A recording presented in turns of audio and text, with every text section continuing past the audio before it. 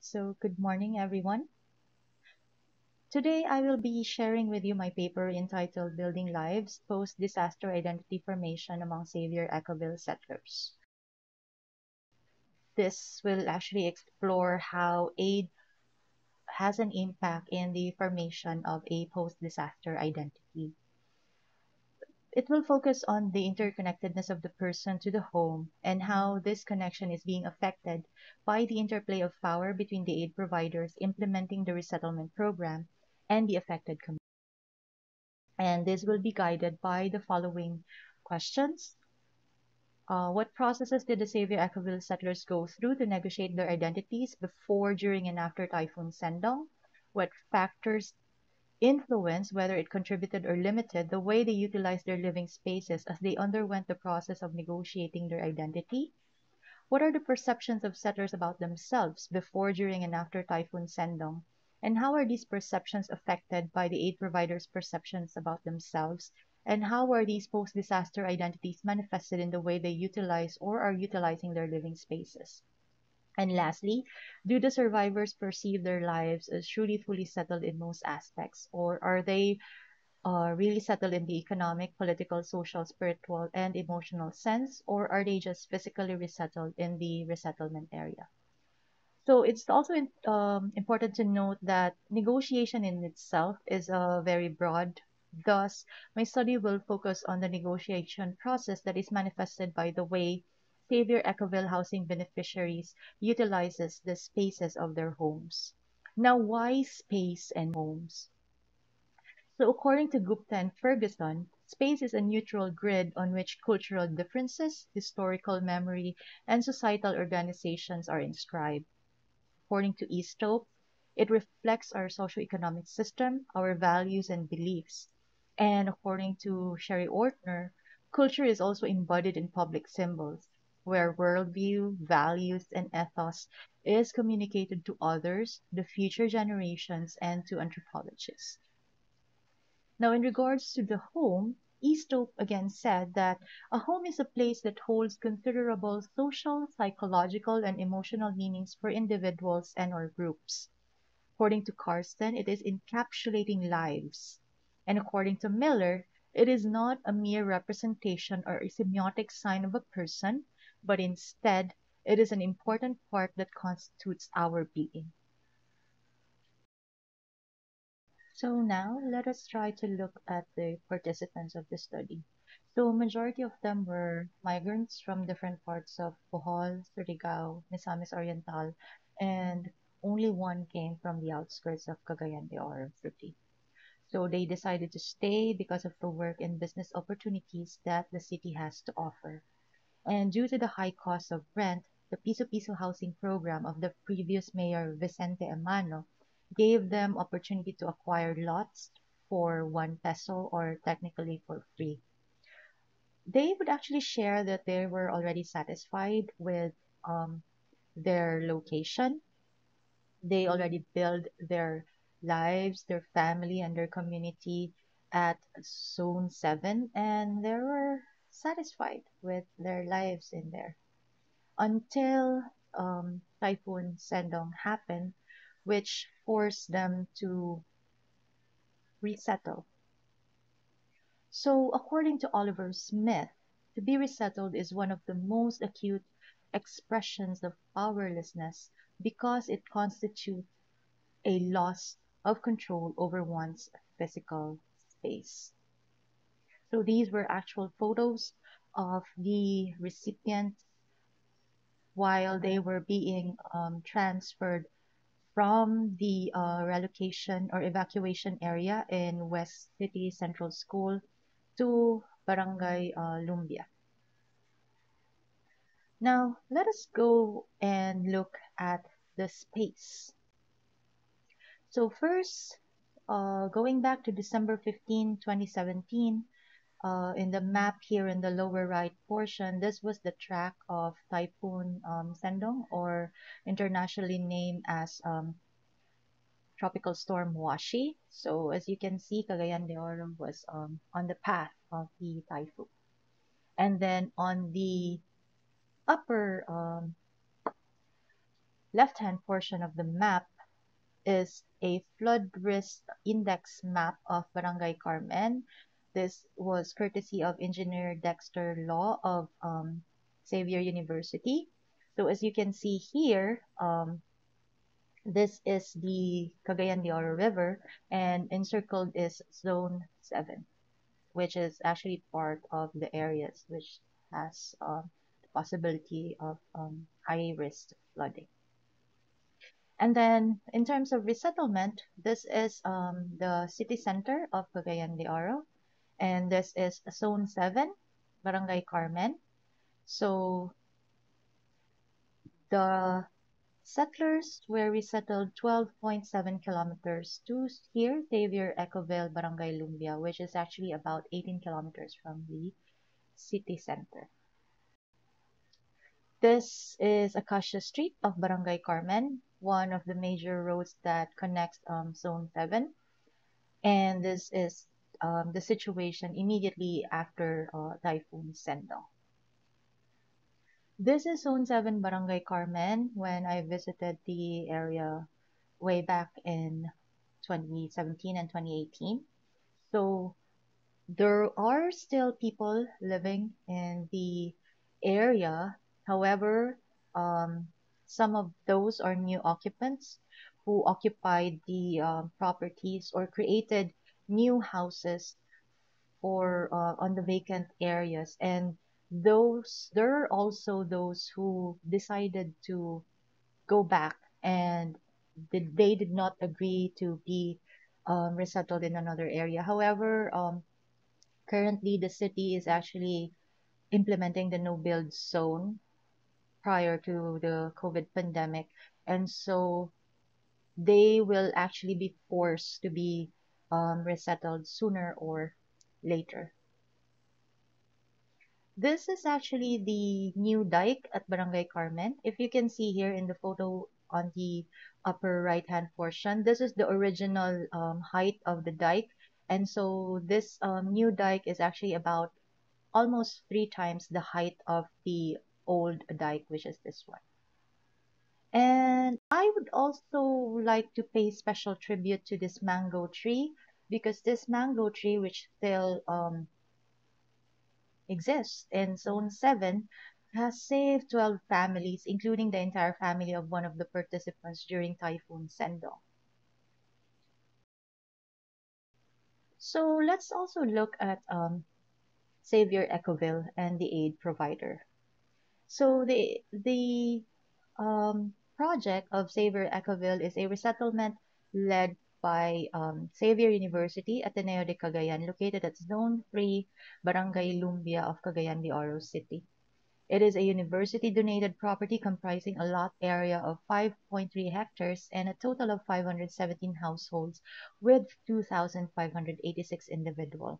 It is also interesting to note that this is the only university-led resettlement project in the whole world.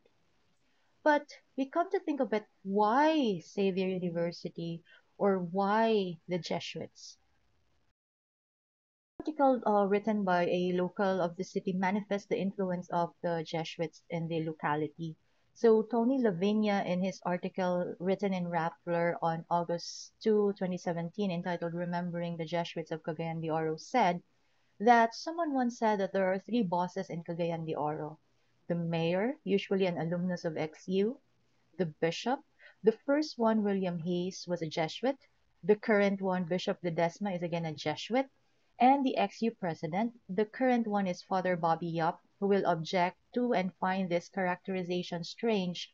But true or not, Cagayan de Oro would not be what it is today without the many Jesuits of Xavier University who have served our city. Although currently the bishop as well as the president of Xavier University has already changed, but I think this characterization still applies to the existing status quo of Cagayan de Oro City. Let's look at the program. When I asked the participants as to what is the memorable process of the resettlement program, all of them would actually um, point to the values formation program. This is actually a 10-week values formation training, which discusses the 10 core values weekly and teaches them into learning about God, about themselves, and about their community. And most of them are very proud about this because among the 24 resettlement sites during the typhoon, only Xavier University has offered this kind of intensive values formation program. And to note, you cannot acquire a house if you are not able to complete the said program. So further, let's look at the site plans of the temporary and permanent housing of Xavier Ecoville. So this area here are the temporary, this one are the temporary sites. So these are what they call as the bunk houses, which the participants are also very proud of because they would say that among the resettlement projects, they were the only ones who did not live on a tent or an amakan house, like a sort of a makeshift house. They actually live in a house with walls and solid roof. So this is how it looks, the temporary shelter. And then this area here with the diamonds are the permanent site plans, which if we enlarge it, this is this one. And this is the picture of the permanent housings. So if we look further into the houses or the homes that were awarded to each family, this photos here were part of the welcome packet that were given to them during the awarding of their homes. And if you can see here, they were only allowed to do very minor modifications or improvements. So in the front area, they're only allowed to do non-permanent modifications such as landscaping or anything that for the purpose of aesthetics.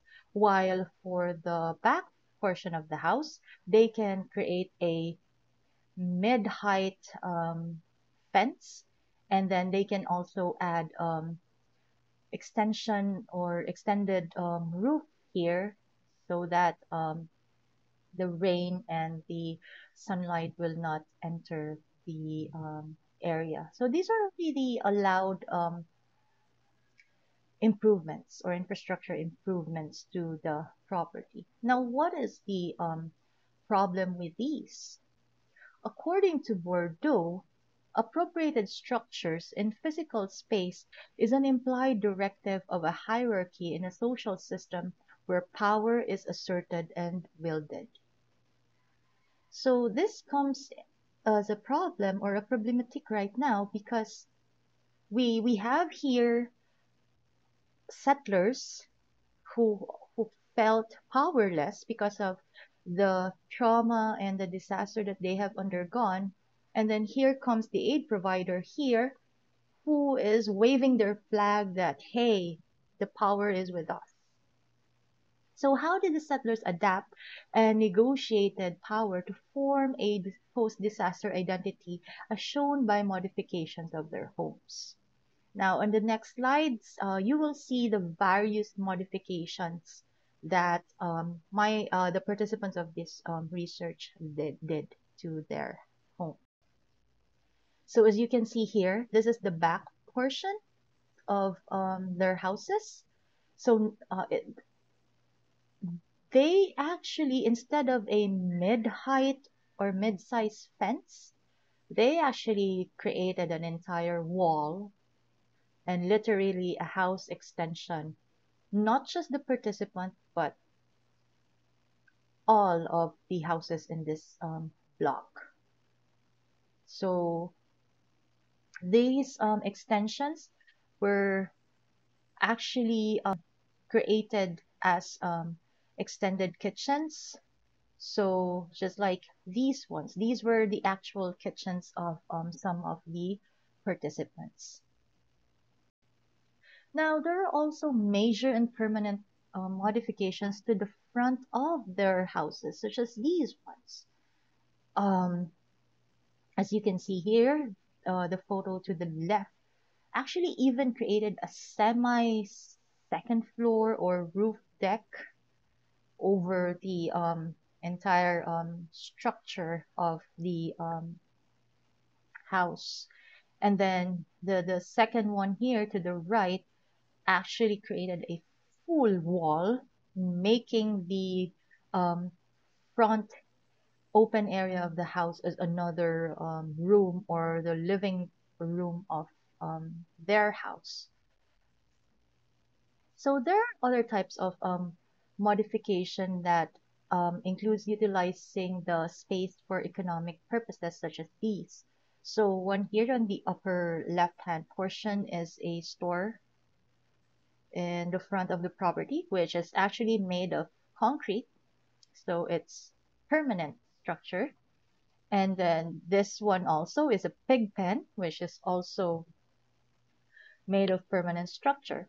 We do have here to the right, um, at the back of the fence actually is a barbecue stall, and this area here they made it as a preparation area for what they will be selling, which are barbecues. There are also interior modifications. So these are actually actual photos of the interior modifications done by the participants. So this one here in the lower right is the loft, which became a two-bed room. And then this one is the living room, and then this one also is another living room. So to summarize, these modifications are not just structural in nature, but it demonstrates that the settlers were emotionally, socially, economically, politically, and spiritually settled in their new homes. And in fact, there were also other efforts to adopt, such as two of my participants who were not Catholics, and they continued to attend church service at Zone 7 every Sunday, together with other survivors from different relocation areas who were formerly part of their church, which is the SACS BC or the Zone 7 Acacia Southern Baptist church. So the church also assisted by giving a small amount for fare, and they also have fellowship lunches so that the attendees will no longer worry about food after the service.